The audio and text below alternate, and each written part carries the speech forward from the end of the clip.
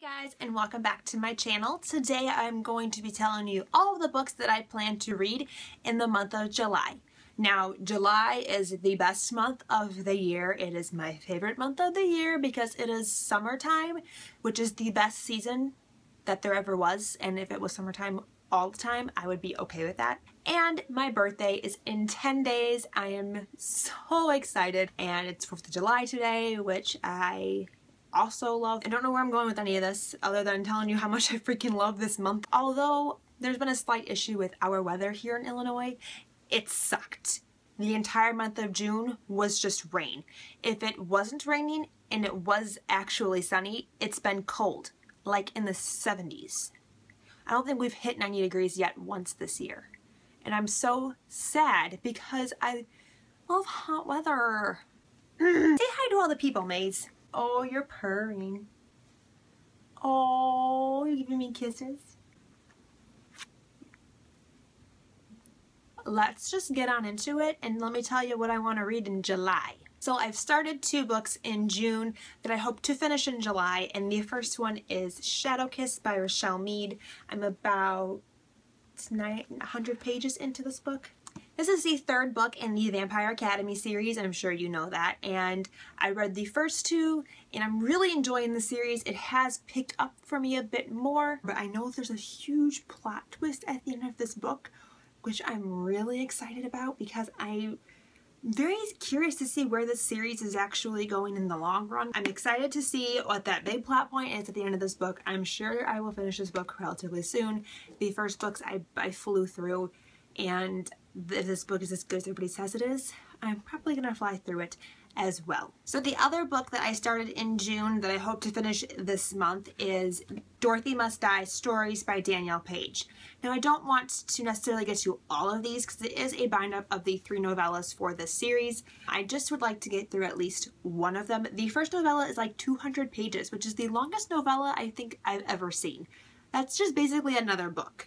So like I was saying, this is a bind-up of the 3 novellas that I believe are prequels. They take place before Dorothy Must Die. I'm hoping to get some information from them because Dorothy Must Die doesn't give you much information. And I started it. I read a chapter. The first novella is told from Dorothy's point of view, so I'm already getting a little bit more insight than I got in the novel, which is promising because for the love of God, I just want to know something more about this world than what I've been given, because I wasn't given much. After I finished those 2 that I started last month, I want to pick up A Crown of Midnight by Sarah J. Maas because, as I mentioned in my previous video, I just read Throne of Glass and loved it. I wish I would have known about that series before because it's magically delicious. My goal is to read the entire series before Queen of Shadows comes out on September 1st, so I have 2 books and a very large bind-up of novellas to get through still, but I think I can do it. I think I can get caught up before September 1st, and I can fangirl and rave about Queen of Shadows with everybody else. That's the goal because that book is literally going to explode booktube when it is released. Everybody and their mother is obsessed with that series, and I want to be part of the explosion. I want to help explode booktube.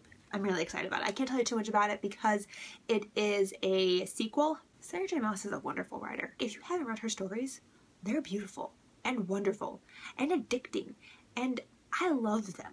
So kind of give myself a break from all of the fantasy novels that I picked out this month. I did pick out a contemporary book because those are really what I'm drawn to the most during the summer months, and I picked Broken Hearts, Fences, and Other Things to Mend by Katie Finn. I did just recently haul this book. Katie Finn is the pen name for Morgan Matson. She wrote Amy and Roger's Epic Detour, which I really enjoyed, and she also wrote Since I've Been Gone, which I have been meaning to read and I hope to get to at some point during the summer. I'm not too sure what this book is about. I believe it's about a girl who during her childhood went to the Hamptons a lot in the summers, hasn't been there in quite a few years, and she goes back for whatever reason and some drama or something ensues after that. I'm not entirely sure. I have heard Jessica from Prices Wrong mention this before and she seemed to really enjoy it from what I remember, so I would like to give it a try too, Plus, I saw it at Barnes & Noble and I saw this cover and I was like, meh. Literally, You're Coming Home With Me. And the last book that I want to read this month is actually going to be a new release. It comes out on July 7th, I believe, and that is The Heart of Betrayal by Mary E. Pearson. This is the second in the Remnant Chronicles. This follows The Kiss of Deception, which I read last fall and loved. I thoroughly enjoyed that book. It was so good. I've talked about it before on my channel. It's a story about a girl who has an arranged marriage to a prince, and on the eve of her wedding, or I believe it's actually on the day of her wedding, she decides she doesn't want to marry this prince. She wants to be her own person, and her best friend run away to go live the life as a commoner in a small neighboring village. And they do. However, these two men show up in her life not too long after she arrives in this small town. And one of them is the prince who she's supposed to marry, and one of them is an assassin that was sent after her to kill her. And we don't know which one is which. It was great. I loved it. It was so good. So I'm definitely going to be getting my hands on this bad boy this month and reading it. So those are all the books I want to read for the month of July. I have 4 books and 1 novella picked out for the month. So I think that's achievable. I've been averaging kind of 4 books a month. I did hit my 5th book in June and it was so satisfying. So if I could read a little bit more, that would be great, but I'm not banking on it because of the month of July being busy. Tell me down below what you're most excited to be reading this month. Thank you guys so much for watching. I do really appreciate it. I would really like to know what you guys plan to read for the month of July in the comments down below. And until next time, I will talk to you very soon. Bye!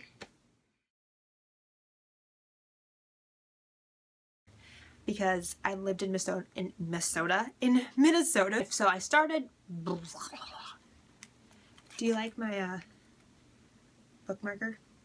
This is a. I lost my page. Well, it did have almonds in it. I bought a pack of frozen green beans from the store, and it was green beans and almonds, and this is what the almonds came in. And I was like, perfect bookmark. Yeah, because that's how that works. It is a crossover from my June TBR, and that is Bam. It is magical, and the boys are delicious. It's magically delicious. Moving on. Broken. I never remember the title of this book. This book is written by Morgan Matson, Katie Finn.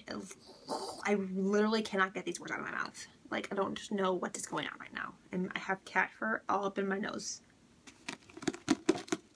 I just bit the cover. The lollipop, and it's gonna get you down. Sucking in the heart and the lollipop, down. You're coming home with me. Thank you guys so much